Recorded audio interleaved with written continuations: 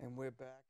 And Rick, thanks so much for being with us. Originally from Massachusetts, and we're lucky enough that you're here visiting some family so you could join us. I have to tell you, you have me intrigued. Okay, so I just watched that trailer, and you have me intrigued. Tell us about this latest project, Messiah, a fresh look at the Ancient Prophecies, because I'm watching that, I'm saying, geez, I have to see that in February of 2019. Oh, thank you so much, Jay and Danielle. It's great to be here. Messiah is a look at the Messianic prophecies of the Old Testament, but kind of in a new and a surprising way. We all know a few of the prophecies, I think a handful, there are hundreds in the Old Testament, but the Messiah will be born of a virgin, born in Bethlehem.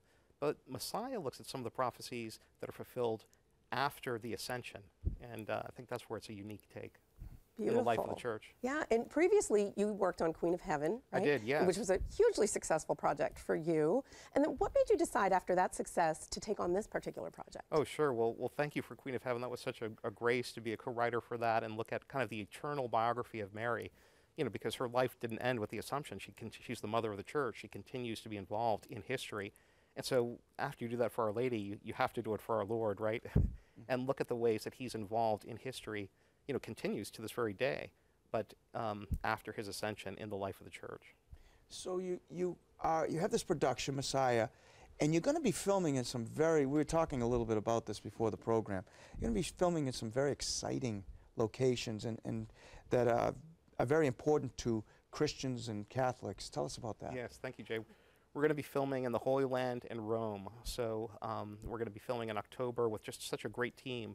Leonardo de Philippis, the fantastic actor who was host of Queen of Heaven, will be joining us. We have great producers, best-selling novelist Bud McFarlane. So we're taking a 7-man film crew, but hopefully a lot more pilgrims to Israel and Italy in October. I'm really curious about this, Rick, you know, how people get involved in things. What made you decide to do both of these? Because it certainly is something that will inspire people, but it has to come from your heart also, right? Yes, it does. And I just think we have the greatest stories. I mean, I fell in love with Our Lady in a deep way while writing Queen of Heaven, and fell in love with our Lord, you know, even more, just to be able to spend time writing with this, and also with the other biblical figures that we cover. David, St. Paul, St. Peter's, their feast is today. But we have such great stories. Why should Marvel Comics have all the fun? I mean,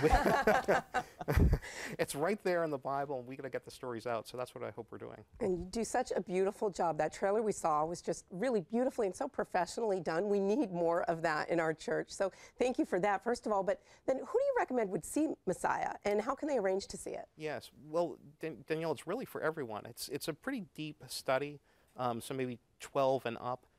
But I taught 7th grade CCD this year, and this is something that I wanted my pre-confirmation kids to see. I mean, this is kind of a gift that I want to give them because it gets them excited about what confirmation is. It's a participation in the Messianic anointing of the church. Really, that's what it is, and I think they'll have a whole new way of seeing this. But it's for adults, it's for everyone. You know, when St. Paul was preaching in the synagogues, I think he attracted a crowd of people who were interested, curious.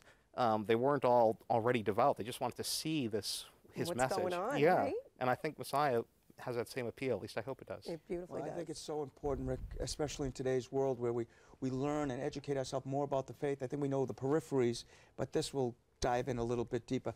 Thanks so much for being with us, and you're going to come back again. You have to, okay? Because February 2019, right? Yes, that's a debut. That's when it's going to debut, so we need to talk to you, even if it's by Skype. Can you promise me that? Absolutely. I'll be here. Thank you. Very good. Thanks for being here. Well,